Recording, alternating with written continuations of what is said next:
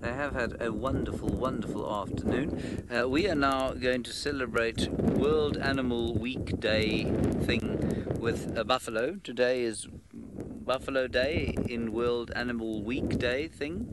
I'm very confused. I think that it's World Animal Week or something like that, and we've chosen buffalo today. Anyway, there's our buffalo. Much underrated as a beauty of the wilderness. Well, I suppose beauty is in the eye of the beholder, of course.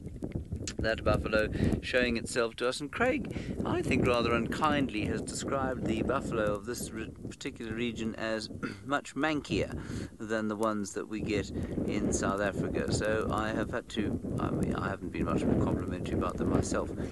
Anyway, that is a buffalo, but that is not really what I want to show you. I want to show you something else that Craig, I said to Craig, I've spotted the lions. He said, and I quote, I said, but they're quite far away. You know, I was quite impressed with myself. He said, okay, right. So I thought I'd show you before I showed him. He doesn't know where we're going. Point the camera over there, if you would be so kind. You'll see the tree farthest to the left. Keep going left. The leftmost tree that we have. That's it.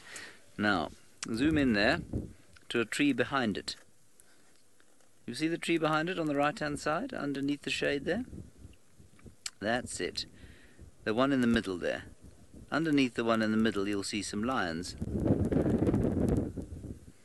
See that, Craig? See how far away they are? Like little gold ingots underneath the shade there in the sea of green. Anyway, we'll go closer to them, see if they're hungry and decide whether we're going to stay with them or not.